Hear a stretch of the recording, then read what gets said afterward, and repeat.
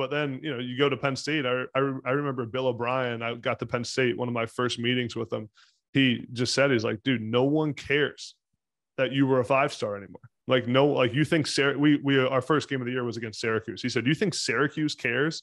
Like if like how many offers you had? No, they're gonna kick your ass no matter what you do. Was that, I guess, honesty and directness that Bill O'Brien obviously showed in that moment? Was that what really separated Penn State? Was kind of the reality of like, you're coming here to work and you're coming here to like be a part of something greater than yourself? Like what, or was it something else that separated Penn State from the pack? I mean, you mentioned Ohio State and all these other schools. Like, that's got to be crazy, because if I'm a recruit, I'm like, oh, I want to go to Ohio State or some big name program, right? But like, what separated Penn State in your mind?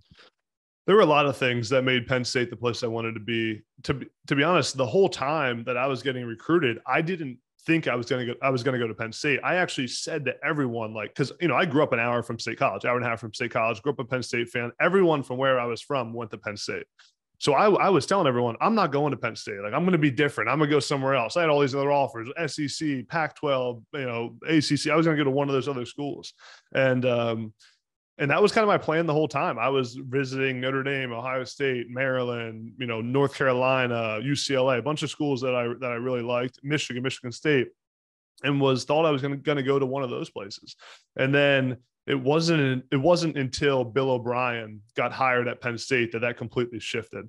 Bill O'Brien, everything happened at Penn State. Joe Paterno was fired at Penn State, and a whole new coaching staff came in, and Bill O'Brien was named the head coach, who just came from being the offensive coordinator with the New England Patriots.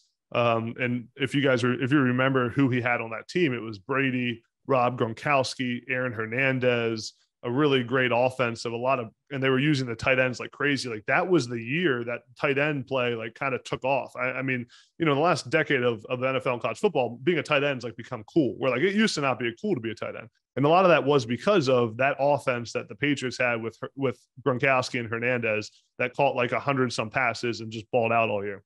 Well, O'Brien had just done that with them. So he called me and was like, yo, come play my offense. And you saw what I just did with those tight ends. So that was really what got me to Penn State, was Bill O'Brien getting hired and knowing how I would be utilized and feeling like that was truly the best fit for me as a football player.